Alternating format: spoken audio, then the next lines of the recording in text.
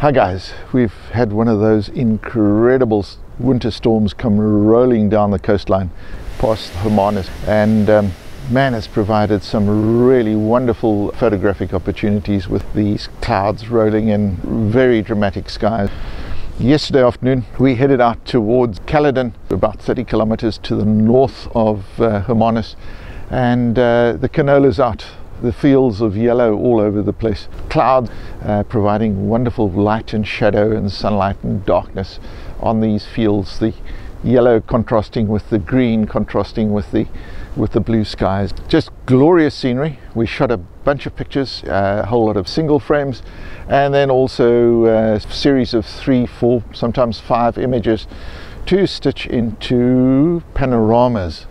I just love those. They give such a lovely aspect ratio. We allow about a 40 to 50% overlap. Just gets us some nice seamless joins in the pictures.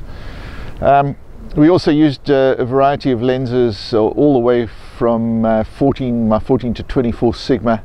Wonderful lens for getting right in there amongst everything. Also the 24-70, I suppose I used that the most, providing 70mm some nice compression into the landscapes.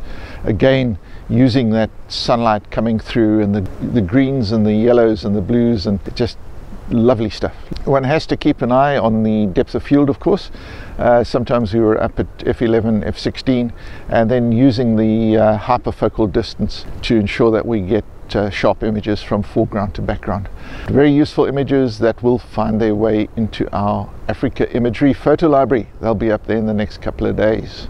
Then today we headed out again towards Stanford. There's a waterfall, there's a series of waterfalls there that cascade off the Kleinrivier mountains. Exquisitely beautiful. They really are, this lovely little valley. But the problem? A whole lot of power lines that go right across the picture. And well, you just can't get rid of them. Sure, one could jump over the fence, but I'm just a little bit reticent to do that. It is private property and we don't want to get anybody irate with us. Still, there were a whole bunch of lovely fynbos flowers out, so we got a few sequences of those, and it was really nice to be out in this wild weather. Guys, thanks for joining us on this.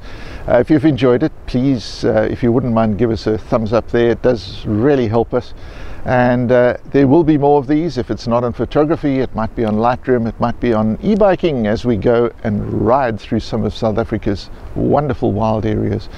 But do subscribe, hit that little reminder bell, and thanks again for joining us. We'll see you on the next one.